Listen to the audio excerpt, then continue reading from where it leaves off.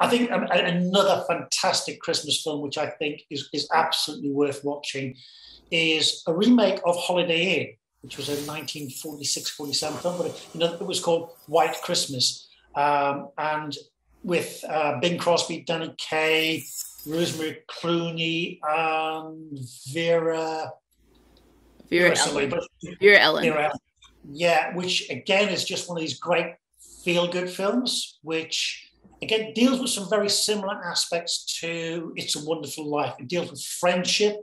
It deals with the emotions of people who are so connected to somebody else and are prepared to put themselves out to help friends. So it does. If we looked, I mean, the last film we looked at was It's a Wonderful Life. I would absolutely recommend White Christmas as something which is another film to watch for its simple storyline, its simple dialogue, and it's spectacular in terms of its color, and the dance scenes and the costume and the singing, which is just a great film to watch.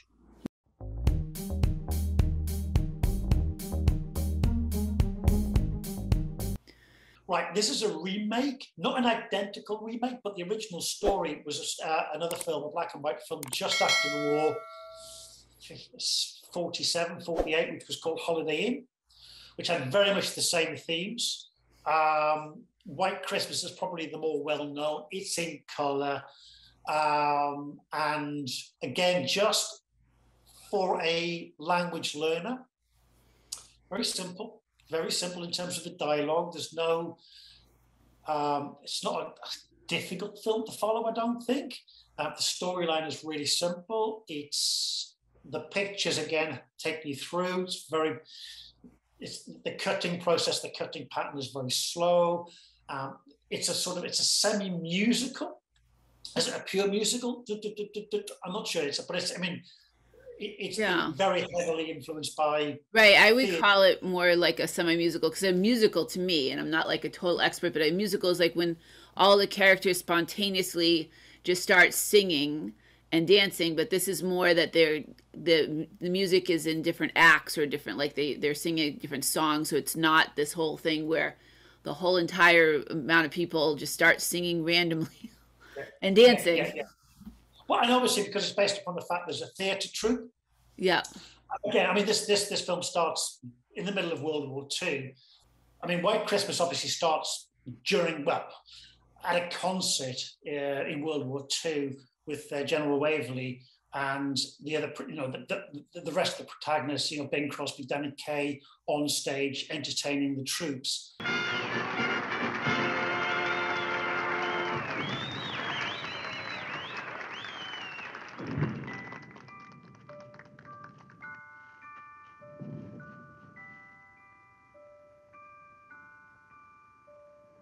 I'm dreaming of a white Christmas. And you see their respect, love for the general in terms of him being just a person they look up to. And then obviously the war finishes and Danny Kaye and Bing Crosby kind of go their own way in terms of going back into the entertainment industry. And they then through a whole series of events, they end up obviously in Vermont, which is a place I really want to go and visit, I think, just because of the name. And they end up at this inn with a couple of the dancers from one of their shows, or from who they know as a result of the entertainment industry they are in. And the situation is they, again, meet up with the general, and instantly you can see that the respect they have for him, the love they have for him, and just because they almost drop back into that situation of being back in World War II where they're saluting him and sort of referring to him by his kind of official name. But obviously he's now become the janitor. He's the owner of this hotel, which is having a bad time because the winter hasn't arrived. The that the skiing season hasn't arrived. General Waverly. Sir. At ease. How are you, Captain? I'm fine, General, but... We just try to keep the general part quiet. Why? Begging your pardon, sir. Well, to put it in one sentence, people don't expect a major general to carry firewood. And their efforts to help him out and generate, what would you call it, a tourist kind of influx for his hotel, for his inn. So again, I think it follows some very similar idea from It's a Wonderful Life, in that real friends want to help out somebody who was so instrumental to them during a very difficult period of their lives during the war. So I don't know. I mean, how did you find this film? I mean, what are your thoughts on the film in terms of? Yeah, I mean, I think at the beginning I was like, I felt it to be a little bit of a slow start, but then as I got into it, I really liked it. But I was like, oh, like at the beginning, the war scene, I mean, that was interesting. It reminded me of like kind of like Bob Hope, and I guess that some of the songs were kind of like similar, where, you know, the whole entertaining the troops kind of thing. And, you know, then they kind of, I think they get together as a duet because one was injured and saved the other and said, oh, you know, could you help me out? Let's be a duet. And once I'm really just a one-man show, but they ended up working together and being this duet thing. They're down in Florida, and some reason the brother of the sisters write to him and say, can you check out my sister's act? Ladies and gentlemen, the Haynes sisters.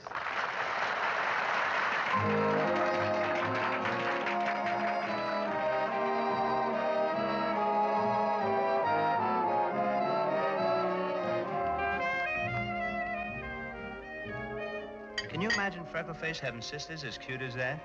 It's incredible. But it really wasn't them. It was one of the sisters that wrote. And they went to go check out the sister act, and then they ended up like helping them out and helping them get to Vermont, where they were supposed to be in their next gig. When they got to Vermont, like as you said, the snow, there's like here right now, I'm looking out the window, there's no snow. And Vermont, there's no snow. And that's a big thing. Like in the winter is snow for skiing, and probably why people would go to Vermont. So without snow, this inn was not doing very well. No one was there. And when they got there and noticed the general, he's like, don't call me general. Like, I'm carrying the wood, and I'm doing all this stuff. And he sunk all this money into this hotel. So as you said, they wanted to kind of help him out. So they called up their whole entire cast of their show in New York City, I guess, and had them like, oh, we're going to practice here at the hotel. That's right, that's it. All right, keep lively.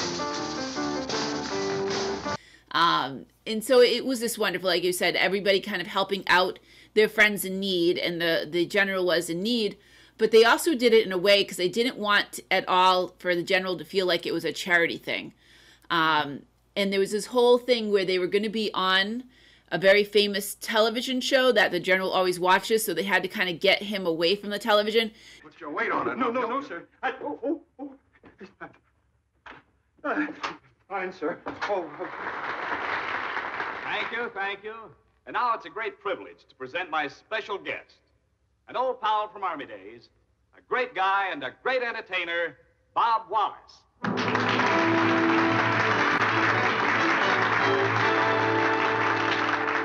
Because they were going to call all his former troops there from the war to come to Vermont and be able to sing that song. There's a song that they sing to him. I forget what the name of it is. But there's like this song that they sang to him in the first scene, and they sing to him again. Stand hut!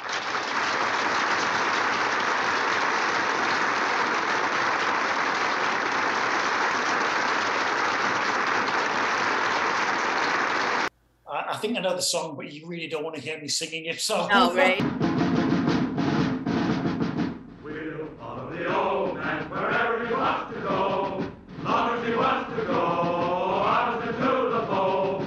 We'll stay with the old man wherever he wants to stay, long as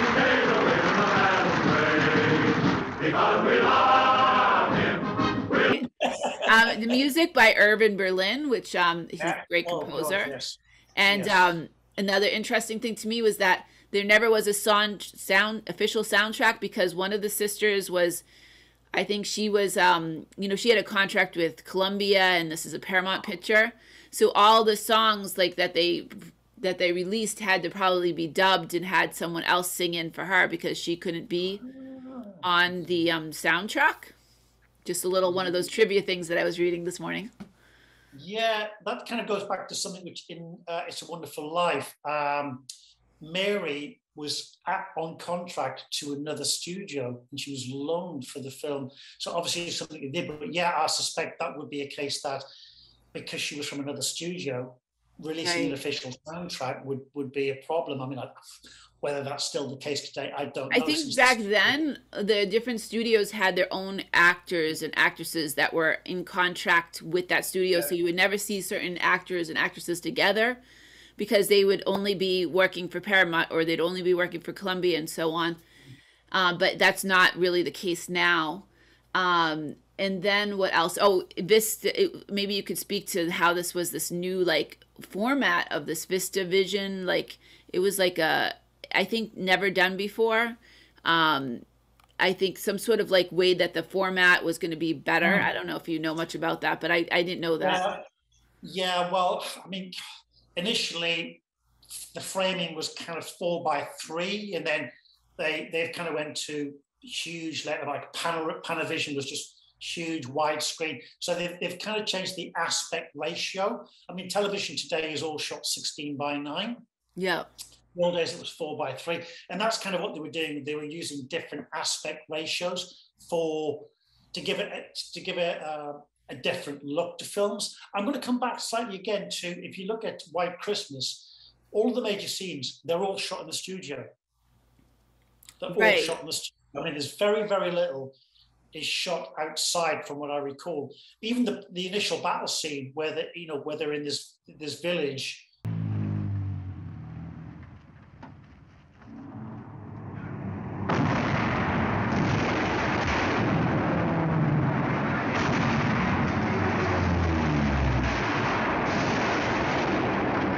Being shelled, but they're holding the concert. It's a studio, quite typical of those days to build these studios. It's quite obvious that it's a studio, but everything's studio based. But I think the thing which I kind of quite enjoy is the fact that when they're at the generals, when they're at the generals inn and they're practicing, those sets are just the most amazing sets. I mean, this is supposed to be a barn, but it's just just.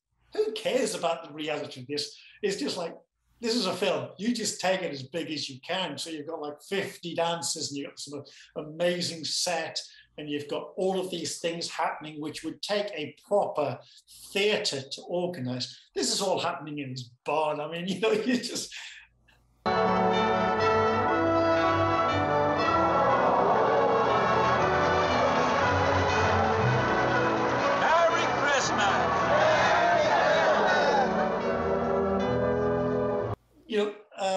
Reality is just thrown out of the window to just create this beautiful illusion of what these people are doing for the general. All of these cast and crew, and Bing Crosby and Danny Kaye. They're the main protagonists. What they're all doing to help the general, but it's just an excuse in some respects to lavishly create this pseudo kind of musical situation where. Everybody's singing and dancing and going through these most elaborate numbers with most beautiful dresses and costumes. I mean, how much of it is just about, is it a vehicle for the main protagonist in terms of their ability to sing and dance? Right. I mean, because you could take all of that out and you still have a film. Right, exactly. It's just like, it's there to elaborate. I suppose in some respect, it's there just to pack the film out. Because you could take it out of the film and it would still work. You could have just left it as a couple of shots. But no, these are entire routines of singing and dancing. They are. I think that's what made the film, because and probably what the parts that I had seen in the past were the actual dance parts, the singing parts and stuff. When you talk about the set, what I read was that it was the same set they used in Holiday Inn, but that was just in black and white. So they had to color it because it was just painted to just be for black and white. So they had to repaint it all. And that it was actually in Connecticut, I think. But in any case, that it was this set that was initially for Holiday Inn, but they just like, they repainted it because it's now going to be filmed in color. Oh, okay. I didn't realize that. Again, that was another one of these trivia things that I was reading this morning. It's that one of these websites, not Wikipedia, but it's what do you call it? It's IBD. IBDM. Yes, they have like a whole trivia section. Yeah. No. Brilliant. I mean, I suspect that in those days, just because you could use sets again and again, because they're basically just frontages. So, you know, something you just put into storage and bring out as needs be. I mean, obviously, I think in this particular area as well, song and dance movies were pretty big. So again, this is a great vehicle for, one, just a great story, and two, to bring in and use the song and dance element, which would have been, you know, one of the things which would bring audiences in. And I suspect again, it's been a few years since I've seen Holiday Inn, so television would not have been part of that film. I'm going to have to have a look at Holiday Inn. I do actually have it on DVD, so it might be my homework after this to sit down and watch Holiday Inn and try and see how big a difference it is between that and White Christmas. But I do know that the concept is the same. I'm trying to remember who the main actors were in the original film. I think it was Fred Astaire, and they wanted Fred Astaire to be in White Christmas, but he was partly retired. They wanted it to be a reunion, kind of Ben Crosby and Fred Astaire, but Fred Astaire. Yeah. I think Danny Kaye was brought in to cover, because he was available, and also another big star of the era. But yeah, I mean, again, you know, remakes of films are not unusual. This obviously, quite often the remake is never as good as the original. I think White Christmas is, from what I recall, is much better. I love the color of White Christmas as well. Just the film that they used in those days just has such a beautiful, soft, subtle tones within its color palette, and it looks lovely. It looks absolutely lovely. I do like early color films. They've got a particular color palette which is just very pleasant to watch, and that you know, there would have been very little treatment in that in terms of apart from just general color grading. You know, unlike today's films where there's lots of CGI and they mix colors and they add effects afterwards. These films would have been fairly simple because they'd have to be pushing them out at a rate of knots to create to fulfill a desire in those days, because obviously the cinema was still big for most people. It was, you know, it was the thing you would do, even though television had come in. I mean, you know, television was like very small, right? And so you want to see it big, and you want to see. Yeah, and then like this one, as opposed to their first one, this one was a big success for the box office. They did really make their money back on this one, and then some. Like it was like one of the most successful films of that year. I mean, when you've got Bing Crosby and Danny Kaye, Rosemary Clooney, and the other lady I can't remember, Vera Ellen.